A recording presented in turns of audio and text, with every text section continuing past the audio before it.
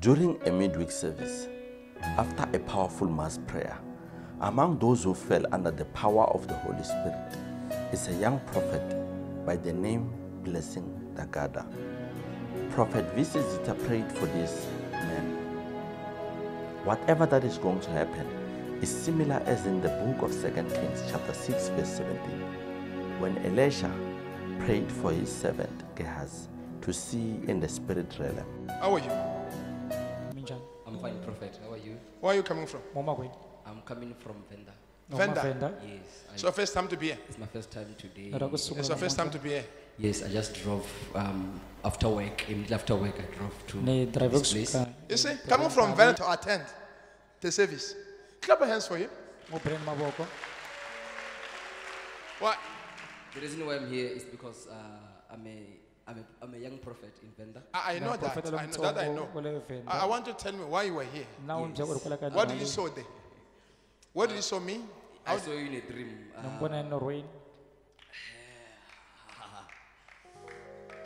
I saw you in a dream.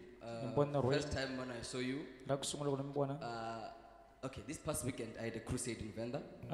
So before the crusade, I switched on to God with us TV. So the first time I switched on, that still small voice spoke within my heart and said to me, "This is my servant." And from there, I had this desire to come here before the crusade. I don't know, but to receive the fire, the impartation. I had that desire. I called and then I spoke to someone over the phone, and then that person said I must just come on a Sunday for just a service. I must just leave my ministry just for one Sunday and come visit here. So I then stopped. I said, I don't come. So I had a crusade. And then in this crusade, I saw what I never seen before. People from Joburg came to the crusade, and God was just manifesting Himself. So this week, on Wednesday, I watched that channel. Then I said, no, I saw you saying you're inviting people to come on the 1st of September. Okay. Maybe I will just have to go. But then I said, it's okay, I will arrange. Then it was Thursday. Thursday, I took the numbers on the screen to register for receipt, and then I found that it was the man of God, Pastor something like Mavena or something like that. Yeah, Mavena. Then we spoke over the phone. But Thursday night, early morning of Thursday, around 4 or 5, you came to my dream. When you came in a dream, I was sitting like in a congregation. I was in your place. I was here. Yeah, I was here. And then in that dream, you picked me up and then I must come. And then I came to the altar. He said to me, you are going to have a very big congregation. From there, all I saw was just your hand on me. Then I felt that. Then I called Pastor Mavena. I said, I want to understand about the 1st of September because I want to come. So, come here. Come here. Jesus! Hey!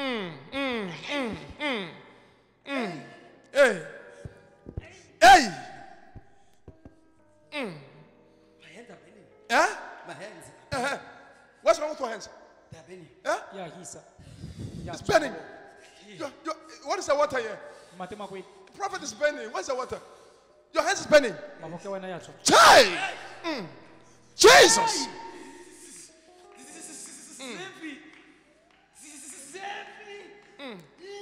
He said, help me. Who will help him? He said, help me.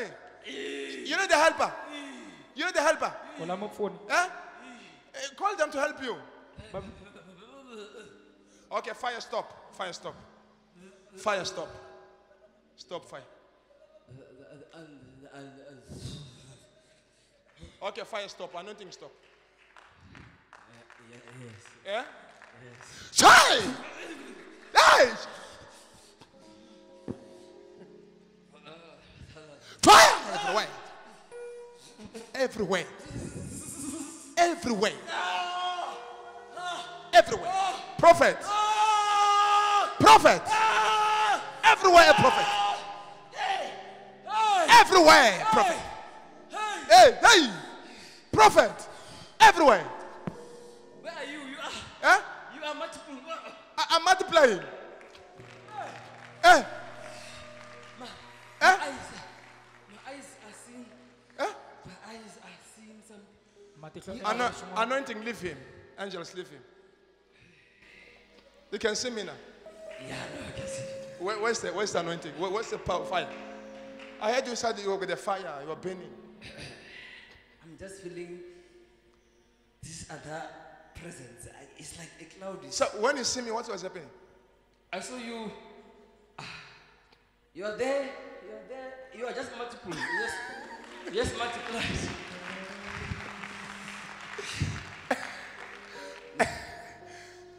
Come here. Come here.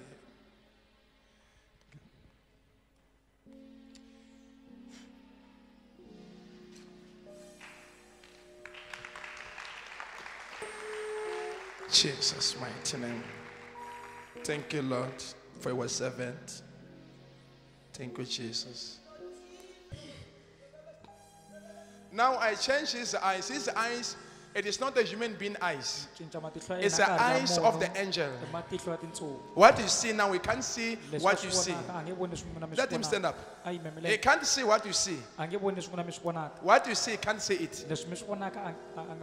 He will never see what you see. What do you see? What do you see? Look at the church and everything. Tell me, what is? I'm seeing. Hey. What do you see? Oh my God! At the entrance there at the entrance, I'm seeing angels holding each other like this, standing like this. I'm seeing.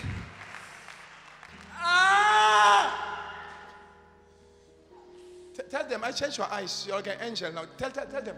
When I saw you now, just like this, I'm seeing a very big angel holding a trumpet, blowing it up. And I'm seeing, it's like I'm seeing a word revival. Revival. This angel is a giant. He's standing next to you at the back. Behind you is a giant angel holding a trumpet. And it's a banner that returns revival. I'm seeing oil. Oh my God, what am I seeing? I'm seeing oil. This oil is dripping from this angel's mouth to your head. It's coming down to you, to your spirit. You see, I changed his eyes. Now you see heaven. You see what's happening in the spirit now. You don't see what you see. Look that side. What do you see? Inside. I'm seeing angels there. Yeah? I'm seeing angels there. What's happening? They have a bowl. There's a what? A bowl. There's a bowl. Like a bowl where the altar is laid with a bowl. Okay. I'm seeing it, and I'm seeing envelopes inside, and it's a prayer request. I'm seeing angels taking each prayer request. They go. Prayer request. They go. In that bowl, I'm seeing different kind of sicknesses, different kind of diseases written there. And I'm seeing each and every angel, one by one, taking every envelope, going with it. Every envelope, going with it. It's like they're in a bowl. It's a golden bowl. That is put there. I'm seeing it now.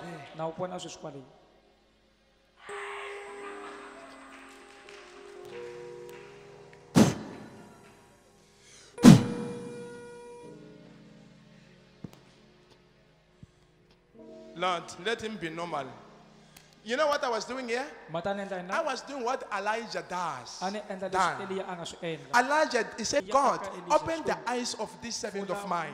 He must see what people do not see. So now, this is my Elisha. I was showing him what is in this church. Oh my God, we are not in the same page. My God, be normal, my son. Be normal, see normal again. In Jesus' name, you are anointed. Thank you, Lord. Stand up. Clap your hands for him. My name is Prophet Chipiwa Blessing Tagada, and I'm from Venda.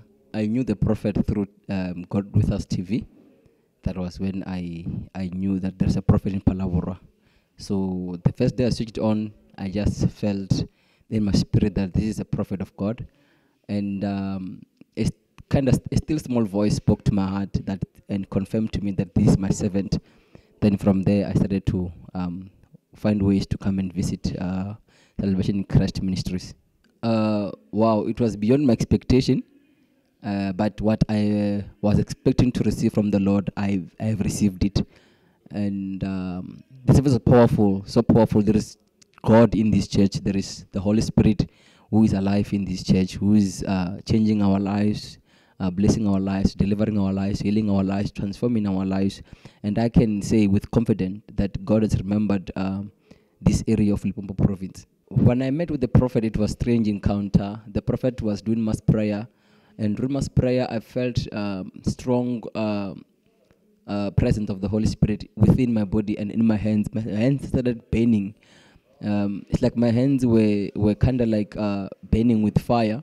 Then from there, I started having involuntary movement on my hands. I couldn't control the upper limbs of my body, neither my hands, from my shoulders down to my hands. I couldn't control the movement that was happening. So that was when I was located by the Holy Ghost, and then I went to the front, and then the prophet met me on the prayer line.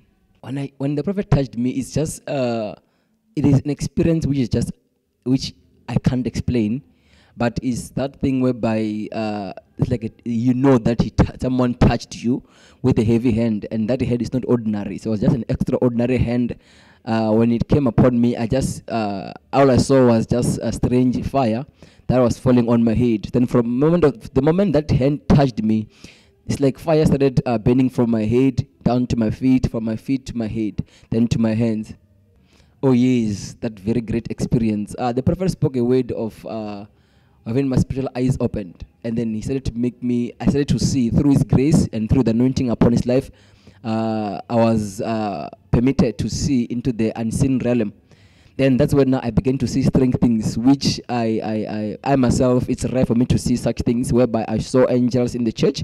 I saw a very big angel standing next to him, holding a trumpet, and this angel was having a banner. The banner was written revival all around him.